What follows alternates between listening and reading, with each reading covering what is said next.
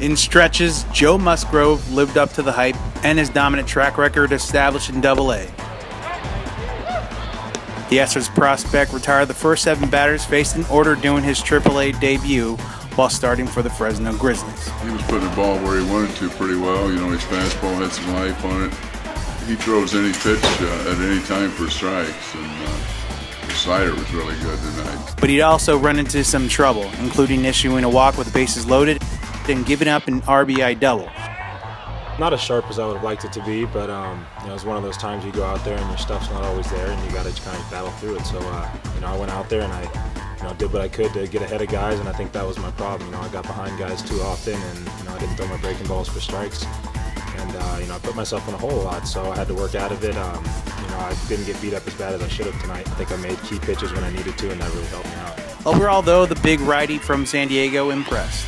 Mixing his fastball with the curve, slider, and change, Musgrove struck out 5 over 5 innings. He gave up 5 hits and 2 walks for 2 runs. Yeah, it's not a bad start. It's nice to get my feet wet here, and especially at home in front of the home crowd. And I had a bunch of family come up today and see me, so it was real special to get to throw in front of them.